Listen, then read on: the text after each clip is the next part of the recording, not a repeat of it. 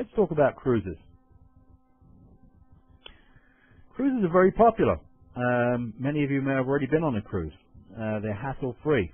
It's a floating resort. Anything you get in a hotel on land, you'll be able to get on a cruise ship at sea. Convenient. Everything is there for you in the same small area. Interest for all ages. Whether you're young or old, everybody loves going on a cruise. And most everything is included in the price. A lot of things, some things aren't included in the price. Alcoholic beverages, gratuities, obviously, and we'll go over that later on. But most everything is included in the cost. Some cruise terms you need to know. An add-on to a cruise could be a shore excursion or airline tickets. Category. Cruise lines have their cabins in different categories. Some of them go from A to F, some of them go from 1 to 10. They categorize their different cabins. When you call a cruise line, sometimes they'll offer you a guaranteed category. Your cabin's guaranteed to be in a certain category, but you may get upgraded. For example, if you book an inside cabin, you may get upgraded to an outside cabin. They won't tell you the cabin number at the time of reservation. They may not only tell you at check-in, when you check in for the cruise, or they may tell you at 2 weeks before departure. But you'll never be downgraded. You'll always be upgraded. For example, you may get outside cabin upgraded to a balcony cabin. So if a cruise line ever offers you a guarantee, always try and take it, because there's always a chance you can get more for your money. TBA, or to be announced, to be advised. Again, when you don't know your cabin, basically it's TBA. Example of a couple of brochures. Again, this is the Carnival brochure, and also the Royal Caribbean brochure. Some cruise atlases. Cruise atlases are reference brochures. They have the itineraries of the cruises in them, and maps showing the destinations and the ports of call, the dates of sailings. There's no pricing. You won't find any prices in cruise atlases. In fact, you won't find prices in most cruise brochures. Again, the same reason you won't find them in tour brochures. A lot of these brochures are printed 18 months in advance. Therefore, the prices do change a lot in that particular time. Also, so cruise lines do have sales. If they're trying to promote a certain cruise on a certain date, trying to get more people on it, they will bring the prices down drastically. So you'll find a lot of cruise brochures don't have prices in at all. And you won't find deck plans in these particular cruise atlases, but you will find them in the main brochures. And some different cruise types. Destination cruise, for example, Eastern Caribbean, Western Caribbean, Mexican Riviera, Alaska, Mediterranean. These are all destination cruises. Repositioning cruises. A lot of Panama Canal cruises are repositioning cruises. Cruise lines have ships in the Caribbean in the winter. They need to get them to Alaska in the summer, and they go through the Panama Canal. These are called repositioning cruises. They're usually longer one-way cruises, sometimes 14, 21 days. But you can get a good deal on these ones, as they're one-way cruises. And especially as a travel agent, you can get some really good deals on repositioning cruises. Again, the spring and the fall is when they have these, when they go up to Alaska, and when also on the way back, when they come back from Alaska to reposition back to the Caribbean in the fall. You'll also find repositioning cruises from the Caribbean to Europe. A lot of cruise lines take their ships from the Caribbean in the winter to the Mediterranean in the summer, and also in the reverse in the fall. So that's also an example of a repositioning cruise. Theme cruises, you'll find jazz cruises, you'll find full foliage cruises. Some cruise lines will have baseball or football players on a particular cruise signing autographs to encourage people and fans and clients to actually go on that particular cruise. It's an example of some theme cruises. Sailing vessels, Windstar, Windjammer, these giant sailing ships, go into some of the smaller ports. People like these huge sailing vessels. And they can even interact with the crew on some of these, where they can actually do some of the chores that the crew would actually do.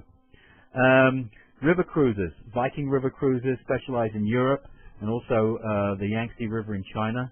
You'll also find river cruises in the United States, Delta Queen, Mississippi River and the Ohio River. Also, American Steamboat Company does the Columbia and Snake Rivers up in the Northwest. Ferries. You'll find that ferries also do short cruises, especially in British Columbia and the fjords up there, and also in Norway, to get into some of these smaller areas that you couldn't get into with these large cruise ships. Yacht cruises. Star Clippers, as an example of a yacht cruise company. Also, the moorings is another example of a company where you can charter a yacht. They specialize in the Caribbean. And finally, freighters. Again, these aren't as popular as they used to be. There were freighter ships that do have passenger cabins on board, maybe only 10 or 12, and you're able to take these, for example, from San Francisco to Yokohama. Again, it does take a longer time. You have a separate area away from the cargo, obviously, and the crew, and you have your own dining room. But again, it does take a long time, and people don't have a lot of time anymore to take these longer cruises, so they're not as popular as they used to be. Here's an example of some destination cruises. Here's the NCL, or Norwegian Cruise Line's Hawaii brochure. They have ships based in Hawaii, Pride of Aloha, Pride of America are two. And there's the Holland America, South America cruises. Some sailing vessels. Again, these are the ones I was talking. You can interact with the crew and do some of the chores on the ship. Also, Windstar, which is owned by Holland America, have excellent sailing ship cruises through the Caribbean and also through Europe, Mediterranean. Viking River cruises. Again, they do China, the Yangtze River, and also rivers of Europe. An excellent company. And Delta Queen. Again, they specialize in the Mississippi and the Ohio rivers. They have the Delta Queen, American Queen, and also the Mississippi Queen. All three of the big paddle wheel steamers.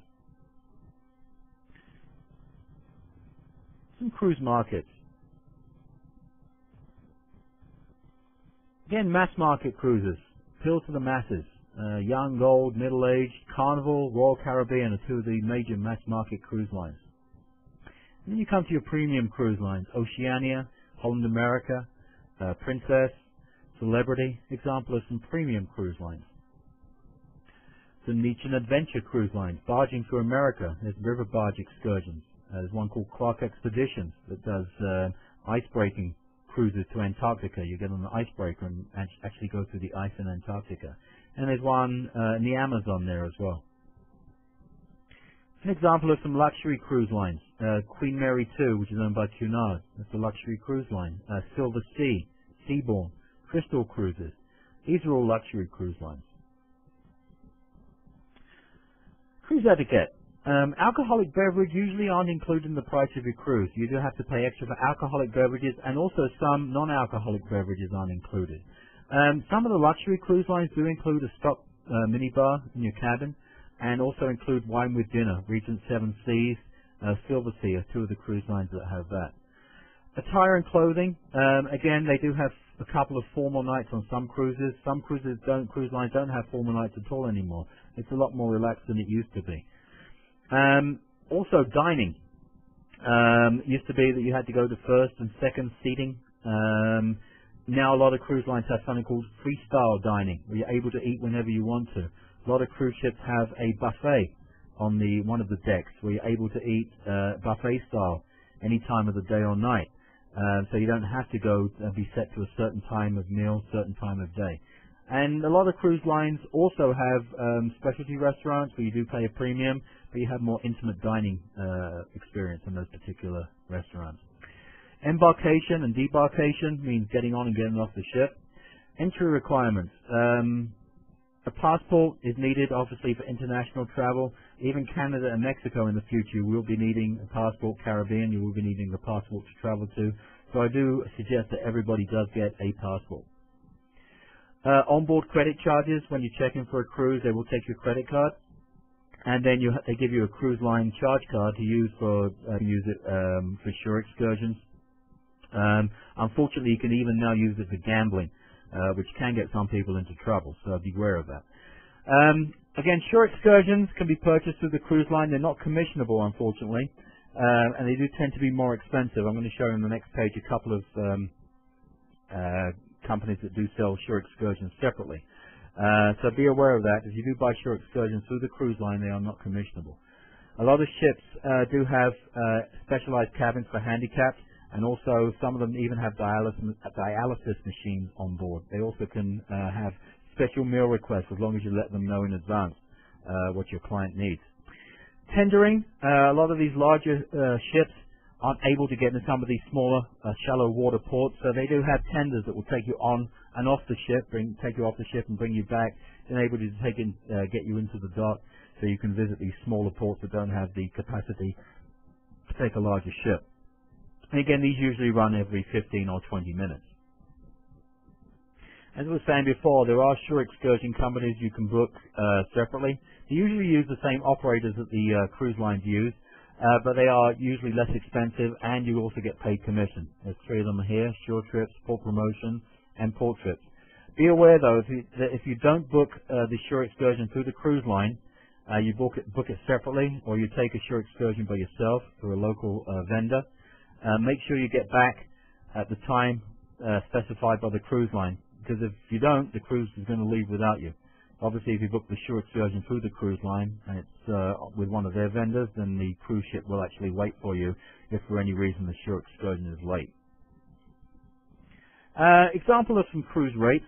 Again, not any particular cruise line, just give you an example here. This particular cruise line has categories from 1 to 8. 1 being an inside cabin all the way up to category 8, which is a large suite. Be careful, category 1 is lower deck, upper and lower bed, which is bunk beds, so be aware of that. Again, they have peak season, which is high season, and value season, which is lower season. If you notice, the third or fourth person in the cabin pays the same price, doesn't matter what cabin they're in. If they're in a category 1 or a category 8, it's always going to be the same price for the third or fourth person, so that's usually a good deal. Port charges are sometimes included in the cost of the cruise, sometimes they're not. If they're not, the cruise line will tell you at the time of booking. This particular cruise has a $129 port charge, and again, they can be quite expensive, up to $200. The more ports you visit, the more port charges you pay. Cruise insurance, again, it's usually better to buy the insurance through the cruise line. They have negotiated rates with the particular insurance companies. So it's usually a better deal to actually buy the insurance policy through the cruise line directly. And again, prepaid gratuities. A lot of people like this nowadays. It used to be that you went on a cruise, and at the end of the cruise you had envelopes to put the gratuities in. A lot of people didn't want to mess with that. So now the cruise line gives you an option to have the gratuities prepaid. Usually it's $10 per person per day. So on a 7-day cruise you'll be paying $70 each.